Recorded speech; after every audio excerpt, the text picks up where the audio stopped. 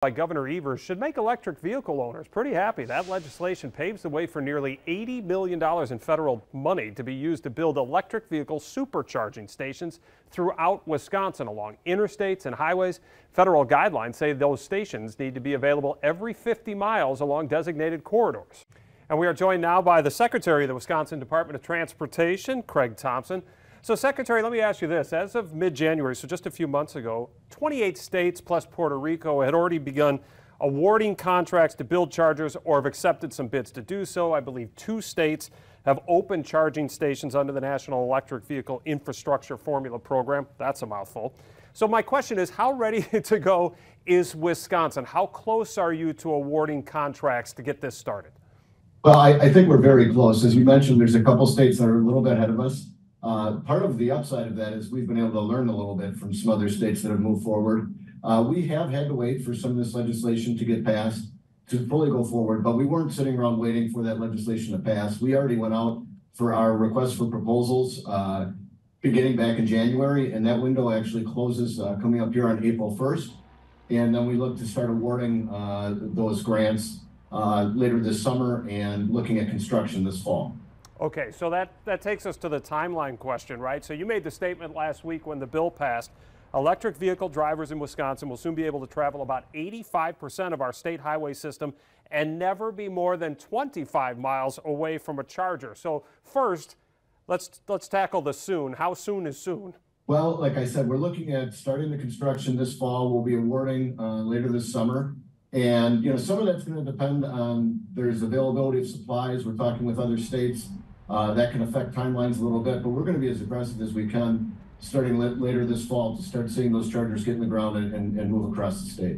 All right, I think the plan originally, and maybe it's altered a little bit, was 65 high-speed charging stations around the state.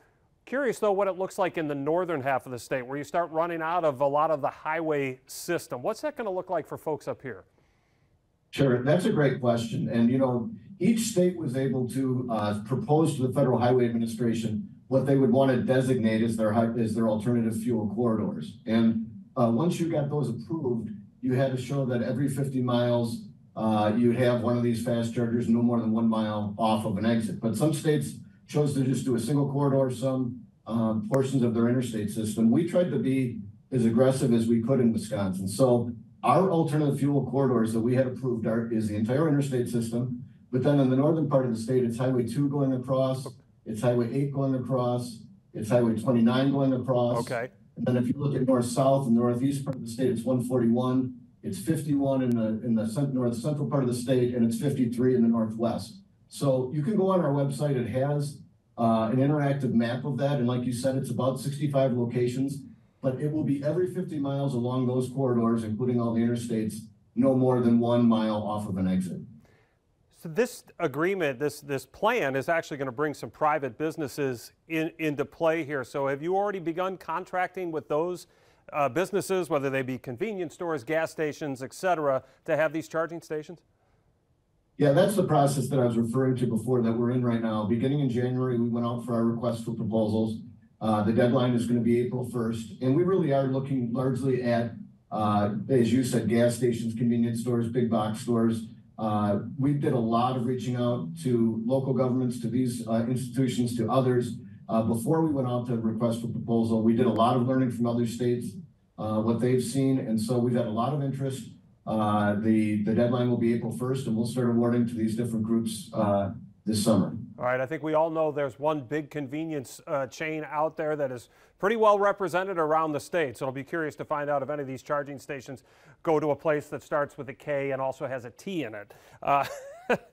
Mr. Thompson, a 75% increases in registration fees we've seen this past in the budget for electric vehicles. That was meant to make up for the losses of those drivers with the gas tax, right?